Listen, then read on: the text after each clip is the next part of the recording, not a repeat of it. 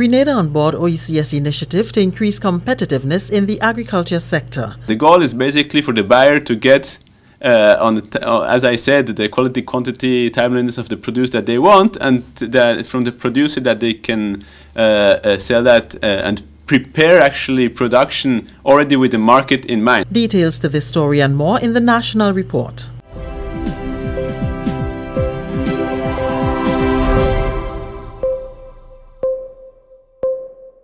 With the National Report, I'm Leslie Ann Johnson Cornwall. Grenada has signed an agreement with the World Bank that will reap benefits under the project Improving Competitiveness in the Agriculture Sector in the OECS. The agreement, which was signed on Friday by the bank and Grenada's ambassador in Washington, gives this country access to $4 million EC under the project, while St. Vincent and the Grenadines will receive $4.3 million.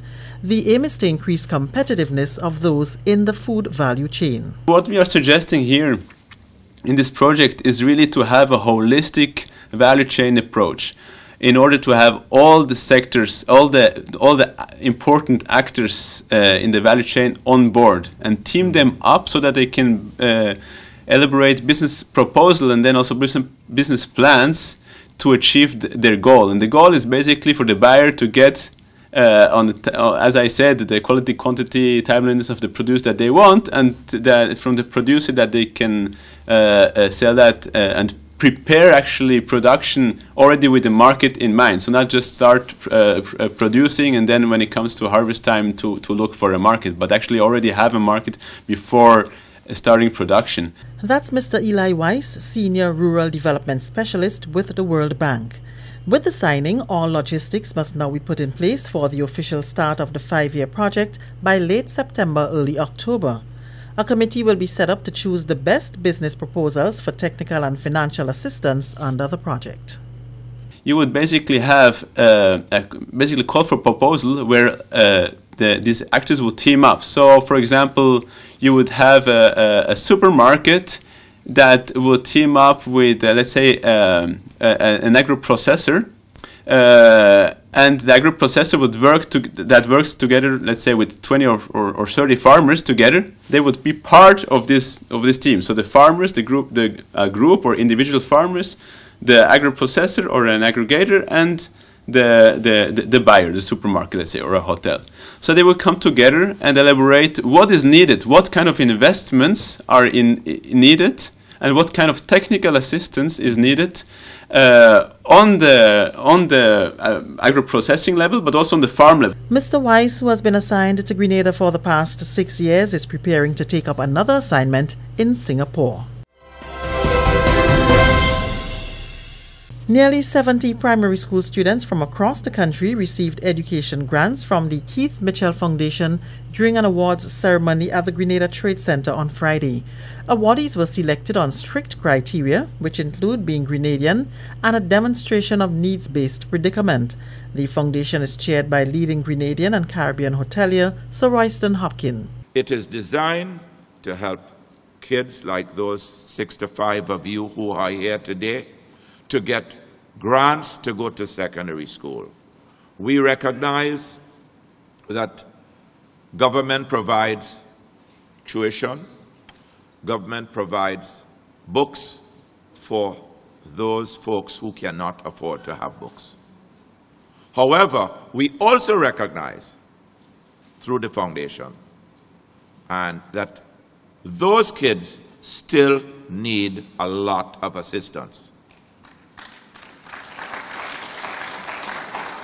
So our grants are to assist in getting your uniforms, your shoes, all the ancillary things that you need to make it easy on your parents. The foundation, a charitable organization established in January last year, was set up in the name of Prime Minister Dr. the Right Honorable Keith Mitchell as a way of tackling poverty through education. My initiative here in this foundation is based on my own experience,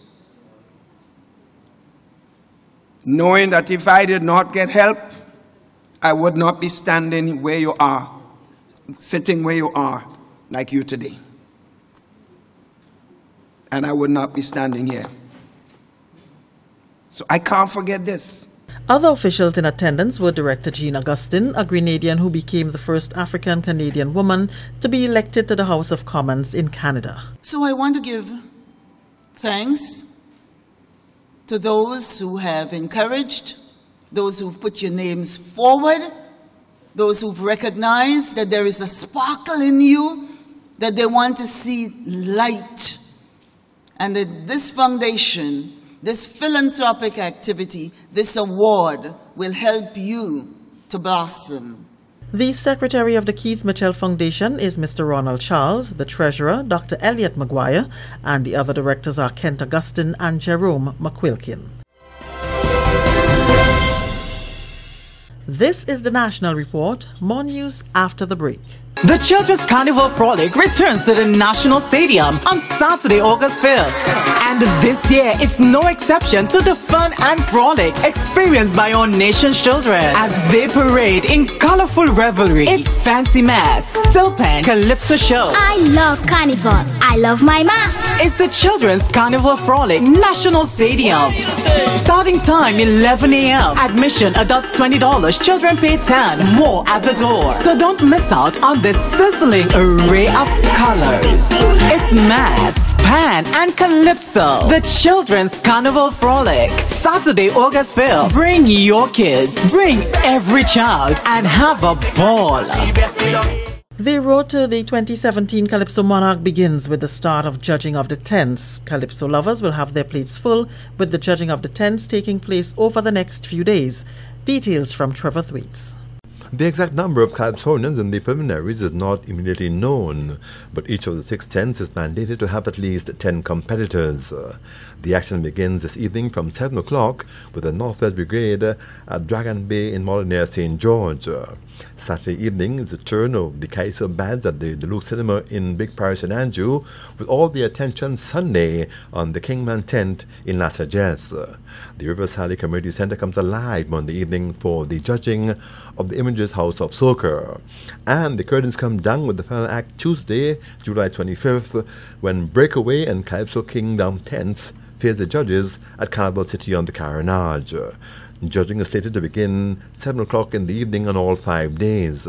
18 artists will be chosen for the Winner de Paper Jet semi-finals at the Grenville Bus Terminal Sunday, April 30th, from which the top 9 will advance to the Dimanche Gras to challenge 8 times Calypso King Finley Jeffrey Scholar for the 2017 crown. I am Trevor Thwaites for the GIS News Roundup.